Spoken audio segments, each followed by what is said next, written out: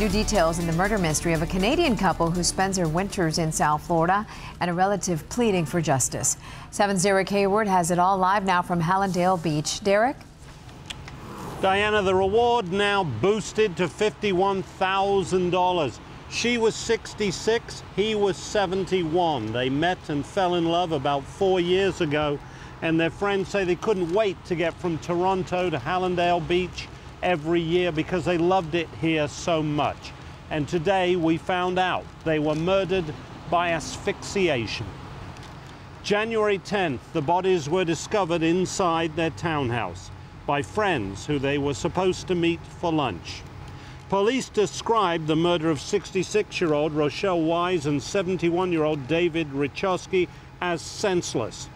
They would still like a woman spotted on surveillance camera that day to come forward in case she can help. The reward now $51,000 for the right anonymous tip, as police say they're looking for more than one killer. And finally found love and was just starting to taste some of the benefits of hard work that we all do, right, during our life. So it's so sad on so many levels because it's senseless.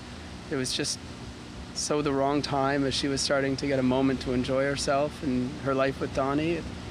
Hard to understand. Those perpetrators and those people that are responsible for this, their freedom is short-lived. As the details come out, I believe the public will be shocked just to know how senseless this murder was. It's a sad, sad situation that this couple who found themselves together later in life had to die this way.